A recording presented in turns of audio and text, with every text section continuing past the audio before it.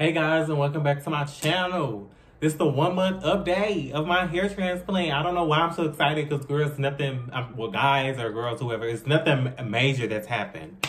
So I will, like I've done all the rest of my videos, I will add it from the beginning all the way up until now throughout the video. But today is the 1 month update. It's been a month. So in two to 3 months, I should start seeing some little sprouts or whatever. But let me just give you guys the up close. All of the hair has fallen out.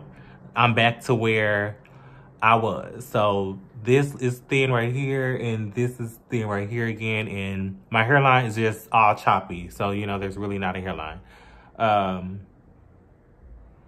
little hairs still be falling out. I don't know if you guys can see that or not. But yeah. So all the hair up there has fallen out. So now I guess it's just the process of, you know, starting to grow back the hair.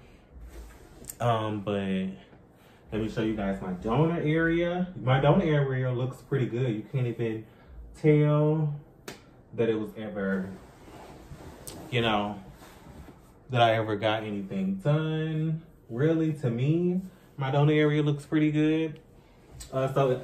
So me going back to do a second round, getting my crown, I'm kind of scared because, you know, when you do your donor area, all of this does not, like when they pull their hair out, that does not grow back.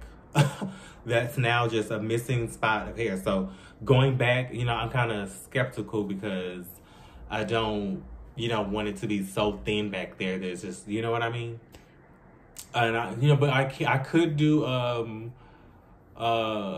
they could like get this, like, because I don't think I need that many for this. I'll probably need like 500 grafts. So they probably could pull that underneath here, just have me grow this out, and then they could do my beard. I would want that to be an option. But when I go back, I don't know if I'm going to, like I've said in past videos, I don't know if I'm going to go to Hair in Istanbul or if I'll go back to Bosley. I don't know. But, you know, now it's literally been a month. I can't believe it. So now we're just on the journey to have the hair grow in. I think that I may actually go back for a second round because I know my hairline is, it's where this little piece is right here. And my scar was covered completely. When they did it, it was a little piece of my scar hanging out. So I would want them to just, you know, really just do a small strip here and then just do my crown area so I can talk to whoever. I don't know, I've heard from people that have went to Hair in Istanbul that has said there is a language barrier, you know, telling them what you want done, and they, you know, not fully understand, so they end up just doing what they think you said you wanted. And it's just, you know, so I would have to make sure that I have a Google translator or go with a translator or something to make sure what I want is appropriately translated. So, but that'll be maybe a year or two down a year and a half or two down the line.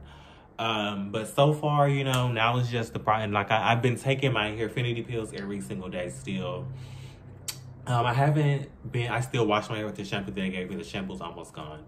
But I haven't started using any oils or anything as of yet. I wanted to give it probably another 2 weeks or 2 months, like the end of, the end of this month or middle of December, and then, you know, 2 months in, I'll start using the black castor oil for my crown area again. But like I stated, my crown area, the hair in my crown area never has fallen out. It's always been thin there. Like, it's always been thin right here. So it's not much I can do about this besides getting a hair transplant, but it's always been thin in this area.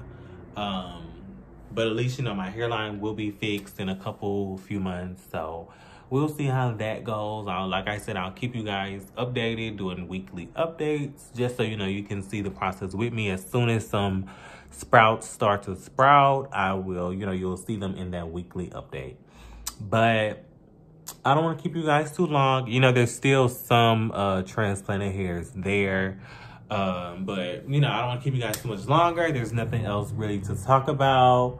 But thank you guys so much for joining me on this journey. I appreciate you. Pray for me because, you know, this is something scary. Sometimes it doesn't work on everybody. So I'm praying that it works for me. But I will catch you guys in next week's video. So that'll be a month and a week update. And yeah, so if you haven't already, please subscribe to my channel. Comment down below and let me know if you're excited for this journey. You know what I mean? If you're thinking about it, if you have any questions, just comment anything down below and I'll be happy to answer whatever questions you guys may have.